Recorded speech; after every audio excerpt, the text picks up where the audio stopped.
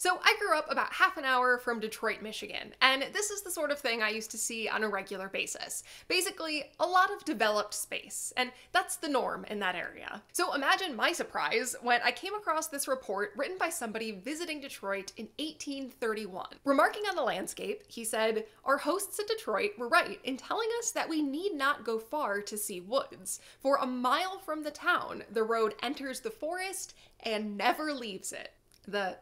The forest? Turns out, this is a general example of what Metro Detroit looked like before Europeans showed up. And yeah, I know that's how development works to an extent, things get cut down, but what I didn't realize was how thoroughly workers decimated the state of Michigan starting in about 1865. They were hunting for so-called green gold. And while the story might sound exclusively awful, it also helped set up Detroit to become the Motor City. I started looking into this after a trip to a beautiful nature sanctuary. It's called Estivant Pines, and it's near the end of Michigan's Keweenaw Peninsula. This place includes some of the most incredible trees I've ever seen. Some stretch more than 125 feet to the sky, and although researchers haven't pinned down the exact time frame the oldest trees in this forest started growing, some of them have been dated at more than 300 years old. Today, Estivant Pines represents one of the last groups of old white pine in the state. But it's not because white pine has been, rare in this area. In fact, huge sections of Michigan used to be full of old trees like this, and other kinds of pine as well, to the point where people built an economy based on this kind of wood starting in about the 1850s. By this time period, colonizers had officially taken most of the land in the Great Lakes region, and towns and cities around the lakes were growing and expanding. And with bigger towns came a need for lumber. Conveniently, Michigan was dominated by forest, including pine trees. Pine is a type of wood that, I've been told, is easy to work with and generally looks nice, so loggers latched onto it and got to work. On its own, that might not have been such a bad thing. Something I want to make clear here is that logging does not have to be exclusively bad. Like, removing trees from a forest can help prevent overcrowding, allowing more sunlight to reach the ground and creating space for new trees to grow up. You just have to be thoughtful and knowledgeable about which trees you cut down. But being thoughtful and knowledgeable was not really the goal for most loggers in the mid-1800s. In their quest for trees, loggers started in the lower peninsula and worked their way north, and their main priority was consumption. White pine, in particular, was considered so valuable that I've seen sources call it green gold, and teams and companies took whatever they could get. Like, according to one historian, property lines sometimes meant nothing. In some cases, teams were just told to log to the horizon. So if you didn't keep a close eye on the boundaries of your property, you might show up one day and find stumps. It was almost like a wave of activity and destruction swept through the state. As the loggers went north, whole towns even sprung up and were filled with workers, only to become ghost towns once the loggers moved on. And it's not like the destruction stopped once the loggers left either. Pretty reasonably, the people who were left behind, or new people looking to move into the area, were interested in turning this cut down land into fields for agriculture. And sure, there were a lot of stumps and scraps left behind from the logging that needed to be removed first, but they could just burn all of that,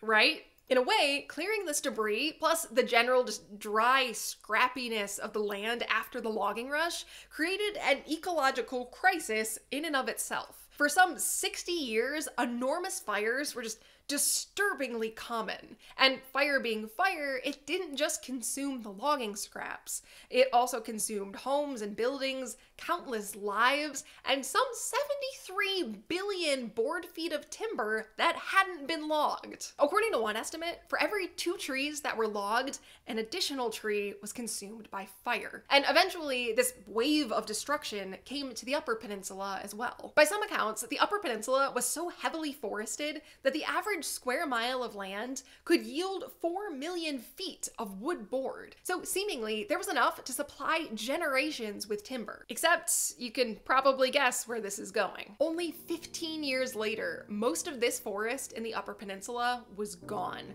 hauled away by animals in rail cars or floated off down the river. In total, it took about 70 years for the logging rush to end.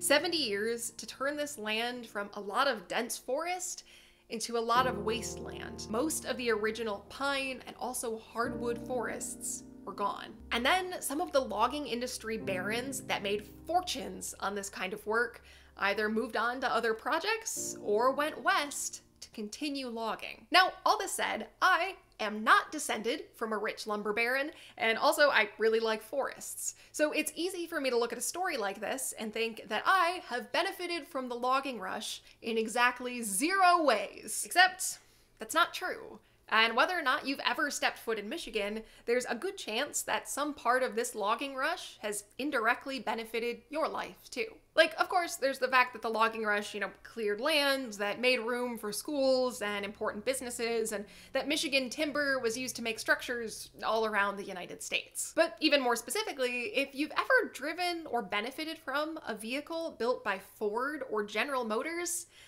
to a degree, you have the logging rush to thank. Like when Henry Ford founded his first company, the Detroit Automobile Company, he did it with the help of a lumber baron named William Murphy, someone who had likely benefited from teams logging to the horizon. That company in particular was short-lived, but Murphy continued to fund some of Ford's work and help him get publicity, which eventually led to the funding of the Henry Ford Company. Which, maybe ironically, Henry Ford did eventually leave, but Murphy stuck around, and that company eventually became Cadillac.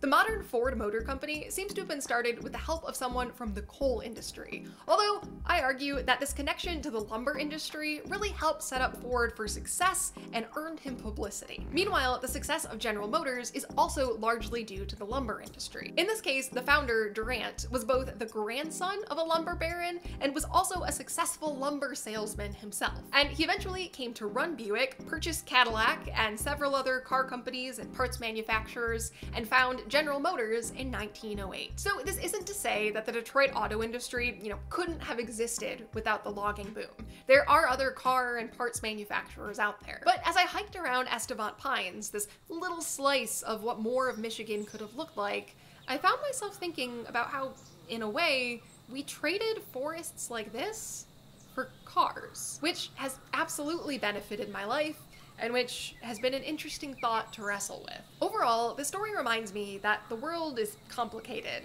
and how you interpret history really depends on which perspective you're coming from. But ultimately, what I keep coming back to is this. We can't change what happened in the past, good or bad. But if nothing else, I am grateful that the way people treat forests has changed, even if it's still not perfect. Ultimately, I'll take progress over no change at all.